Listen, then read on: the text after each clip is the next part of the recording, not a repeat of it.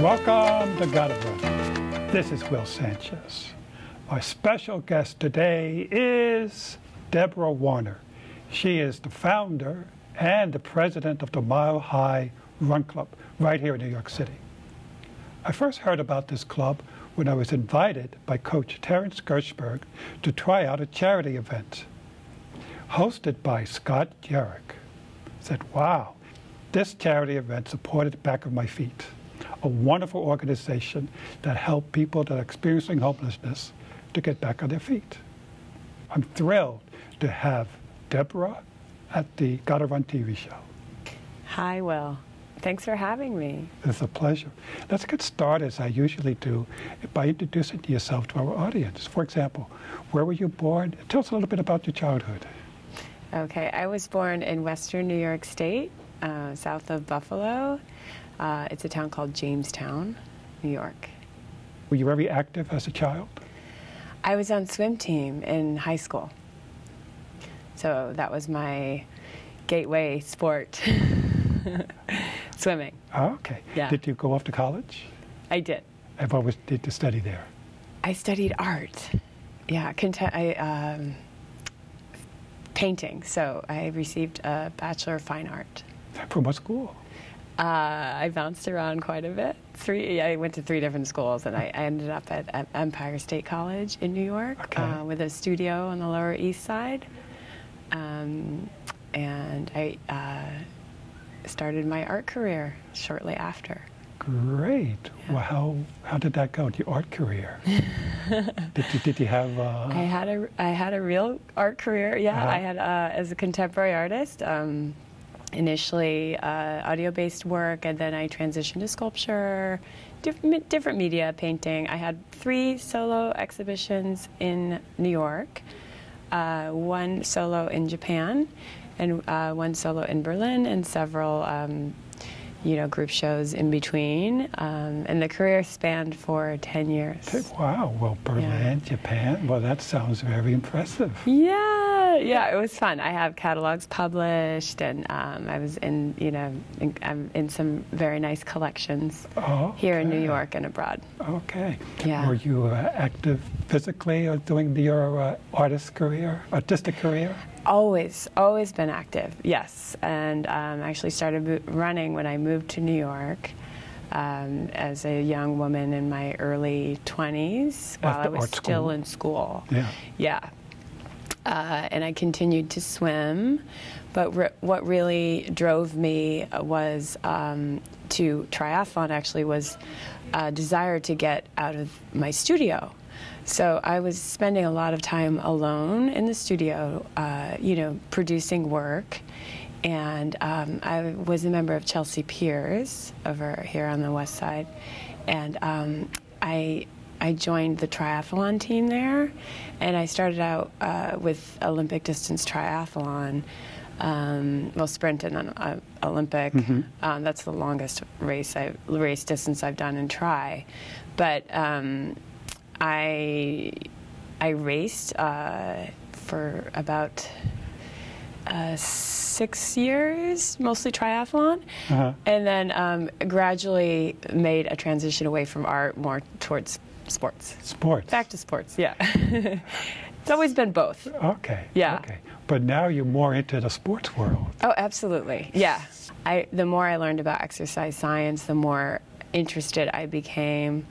So I started reading a lot of books about training, and then eventually, it was around 2008 that I decided to get professional credentials, and I got my personal training certification and ACSM, and then I started at Equinox the same year.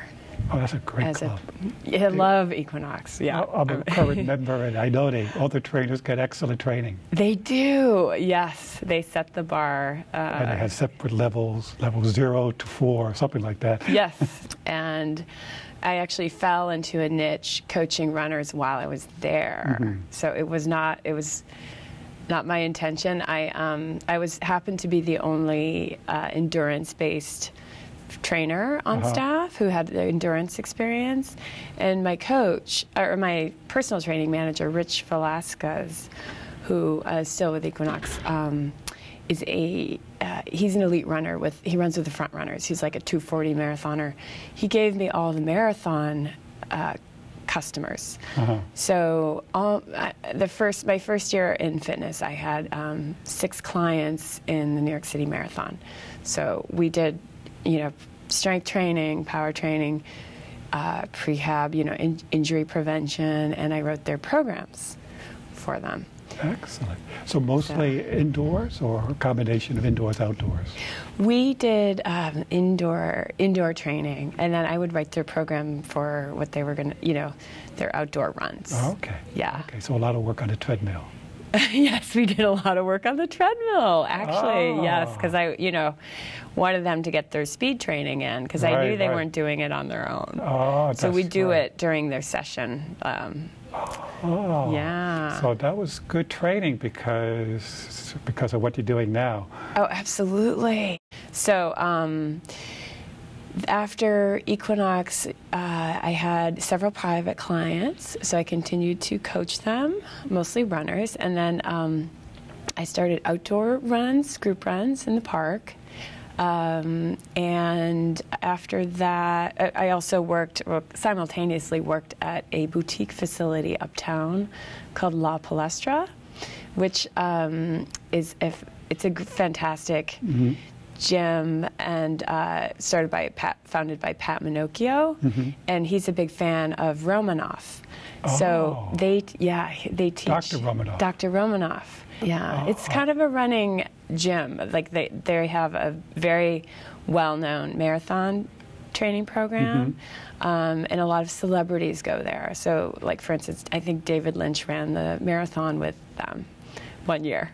Oh, excellent. Then I was independent, and for about 3 years, and mostly still working with runners. I was running at the track on the Lower East Side with them, meeting runners in the park.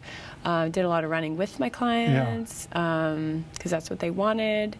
And then, simultaneously started developing this idea for Mile High Run Club, because I was struggling leading the group runs outdoors because I had so many different fitness levels, and it was too small. The group was too small to hire pacers. Yeah. So, and I actually lost someone when I was on a run around the lower loop. Oh, you mean they fell far behind? Yeah. Oh, that's embarrassing. It's embarrassing. It made me look bad. Okay.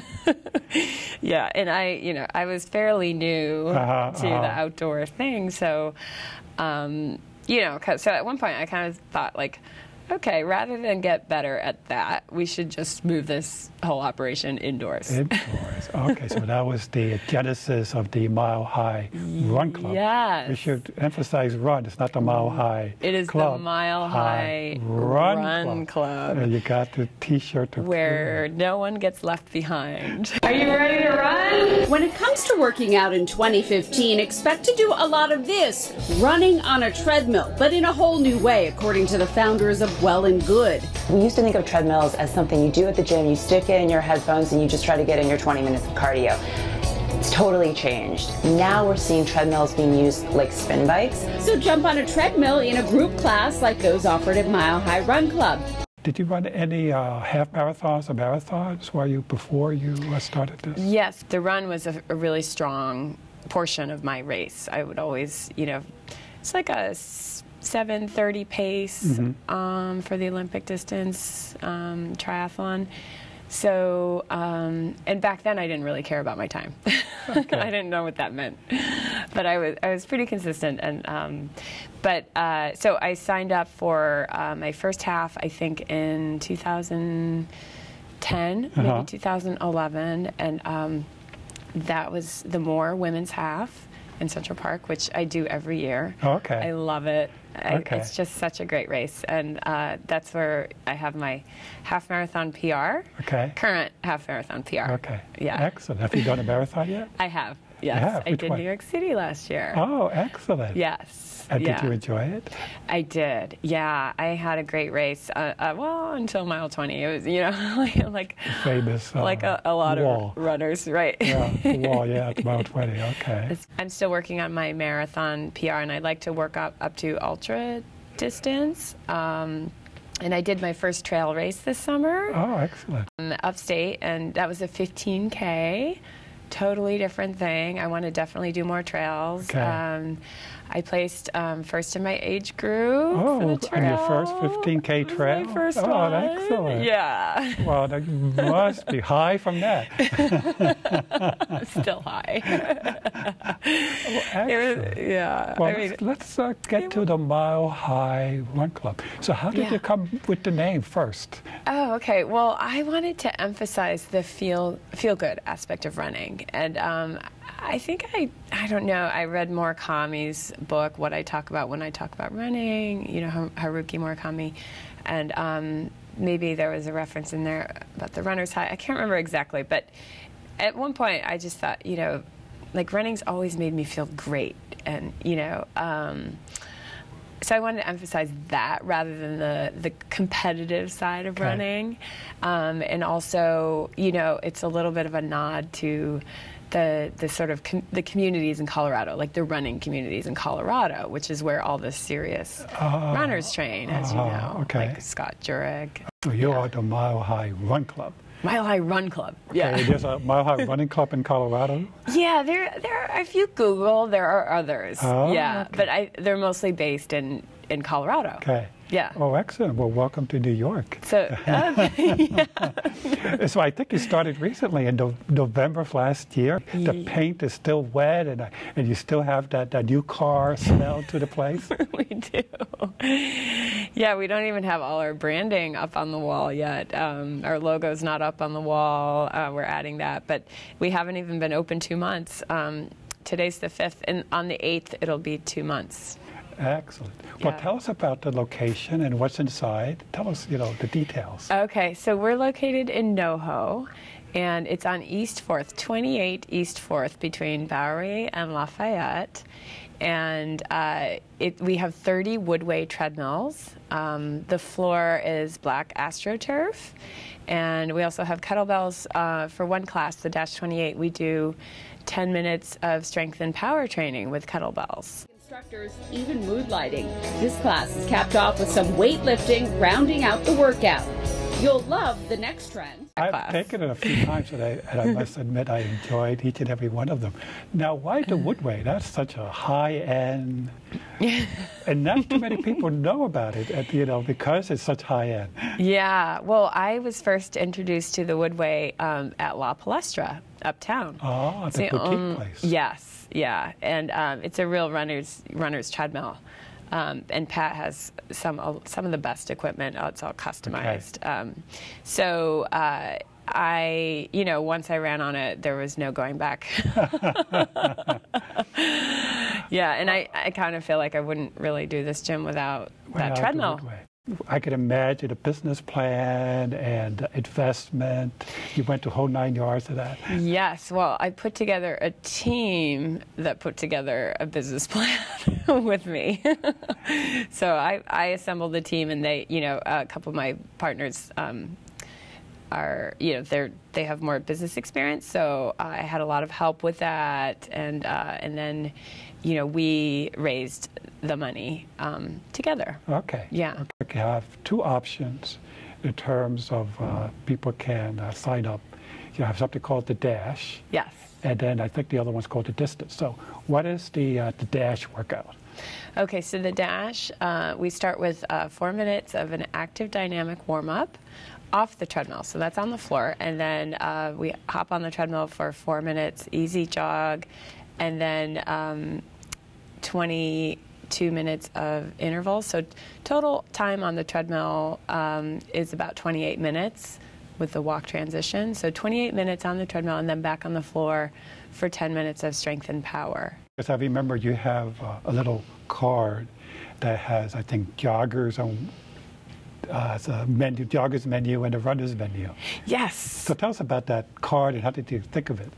Yeah, so since I've been working with runners for so long, and one-on-one, I've gotten a sense for, the different fitness levels, different types of runners, and I really think most people fall in one or the other category. There's not much in between.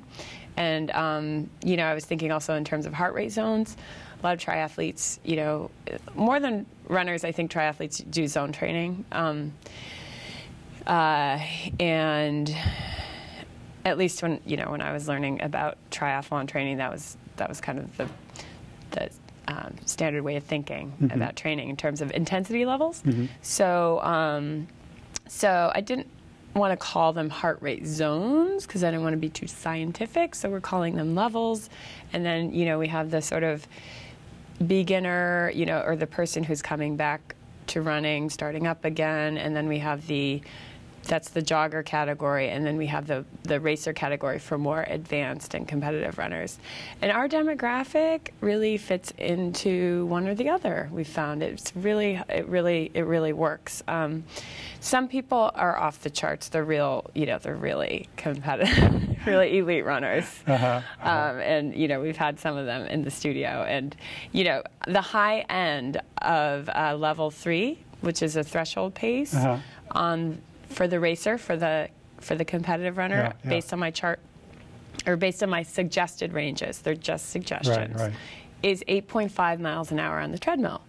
That's a 7-minute mile outside. So I'm thinking that's threshold for a lot of people. That's pretty fast. So you have another gear in you, but you're at that that lactate threshold. So we do a lot of level 3 work in the class because get people used to being uncomfortable. yes. And push that wall back. I never done a spin class, but what your class reminded me of deep water running. Oh wow! Because I'm a big fan of that. Because they have somebody at the head of the pool. Okay. Giving commands, okay, now you're going to do this, with the arms, with the legs, and you do something similar. Yes. Okay, we're going to hike up the incline from 1% to 3%. Going to go 1 minute, then back down to your comfort zone. Yes. So very much that reminded me of deep water running because it's very similar in the command structure. So I was very comfortable doing that. Plus, as a user, you control the machine. So, like you said, there were suggested options or suggested intervals. So I can go, okay, my comfort, I could have said was 3.5. Somebody else could be 5.5. Exactly. So I liked all those options. Yes, it's good to have a broad range. Yeah, so within each level, there are 2 points between. That's right. Yeah, that's the right. low end and the high end. So there is somebody there giving commands, but the user can now decide which levels they're comfortable with. Yes, which is so important. That fitness, as you know, it's not a fixed thing. It varies from day to day to week to week. It depends on what else you've been doing, how much running you've been doing. The principle of specificity, you get what you train for. You become a better runner by running. Well, in my case, I am coming back from an injury. Oh, right. Yeah, so I love the class, and I love that I can warm up. You have that 3 to 4 minute warm up. Yes. Which is very, very important. Then I can go with the faster speed, intervals. Yes, you want to get the joints lubricated, get the hips opened up. It's safe. It's more safe than just getting on the treadmill. And we have a lot of people coming after work. They've been sitting at a desk all day. They need to fire up the glutes. Yeah, I think that's ideal because if I go to Equinox, a lot of people just jump on the machine and start running. Right. Yeah. And you don't really look like they're enjoying it. No. But in your classes, everybody at the end actually enjoys it because it was that mixture. But let's talk about, you also offer the distance. And the distance, I believe, is entirely on the treadmill. It is, I think, 1 hour. It's an hour. Okay, that sounds like this is for the more serious runner or the more experienced runner. Yes, that would be for the more experienced runner, although anyone can take it, they could go at a lower intensity, walk through the recovery. There's no shame in walking at any point during the class. But we cover an average of between 5 and 7 in that class and up. There have been plenty of people. Those Nike people got over 7, well over 7.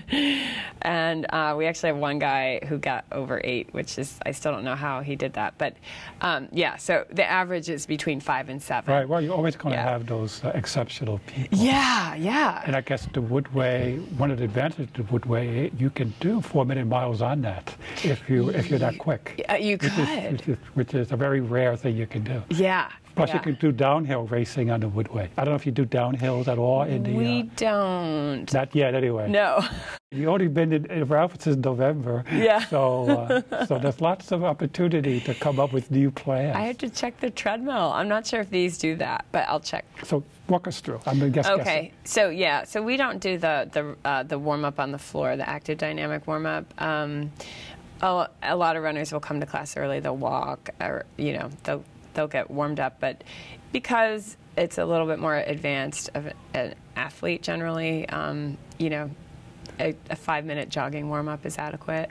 And then we start we either do, there's not as much sprinting in that class, because in more tempo style, tempo hills, repeats. I did a class with Corinne, your coach, yesterday. She did 16-minute repeats at threshold.